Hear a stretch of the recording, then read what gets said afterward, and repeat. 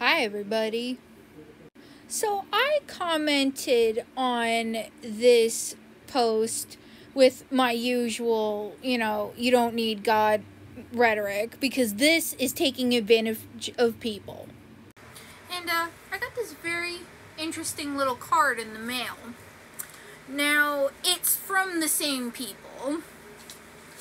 And it's from a person named Laura Warren.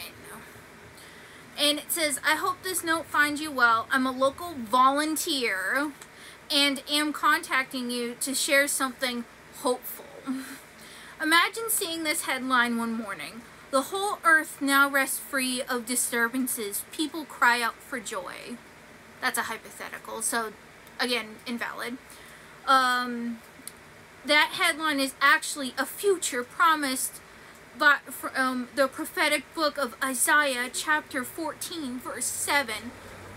It's funny about prophecies. Jesus was wrong about one. It's in Mark about how his generation would be the last and nobody would die until the kingdom of heaven came.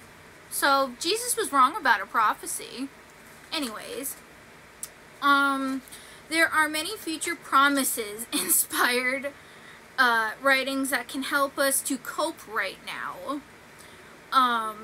with the challenges we face. One of them is from Psalms 37:29, and I'm not going to read the whole thing because it's BS.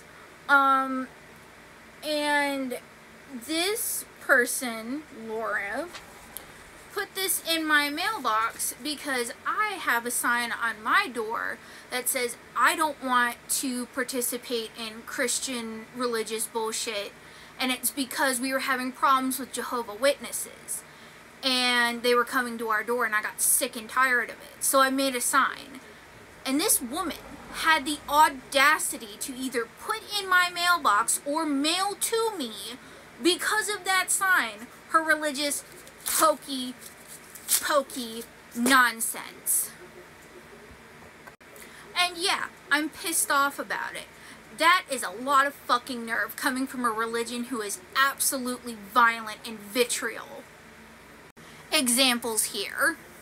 To quote Mr. Hitchens here, religion should be treated with ridicule, hatred, and contempt, and I claim that right. So to you, Miss Laura Warren, stay away from my mailbox, stop mailing me stuff. I don't want to see that again, because I am a Satanist. You will never convince me of your hokey pokey religion. Hail Satan and hail reason.